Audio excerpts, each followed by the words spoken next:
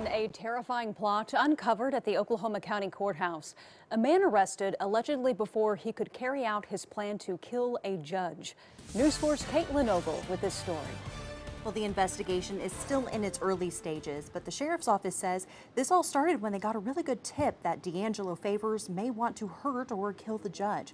Later spotting the suspect on surveillance footage allegedly carrying the bag with the weapon inside.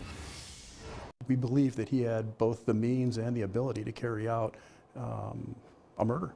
Oklahoma County deputies saying this man, D'Angelo Favors, now locked up.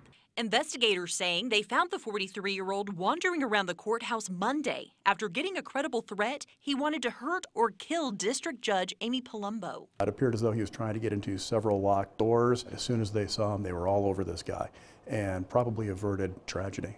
Aaron Brilbeck with the sheriff's office saying after the arrest, deputies made a discovery, a gun hidden in a trash can just a few feet from the courthouse.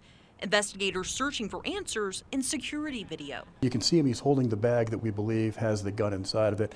He's wearing a reflective vest. We don't know what his plans were as far as that reflective vest is concerned, but there is some construction going on in the area. We don't know whether he was planning on using that as a way to try to sneak into the courthouse. Now investigators are searching for clues on the gun. We're checking out that gun to see if his fingerprints are on it and just make sure that we can tie him directly to that gun. And trying to piece together Favors' motive and plans. We're trying to determine whether or not he was planning on using that gun to possibly kill the judge or hurt or kill other people. The Oklahoma County Sheriff's Office just thankful no one was hurt. For them to be able to spot this guy out of a large crowd of people and take him down quickly and safely before he hurt anybody is really remarkable.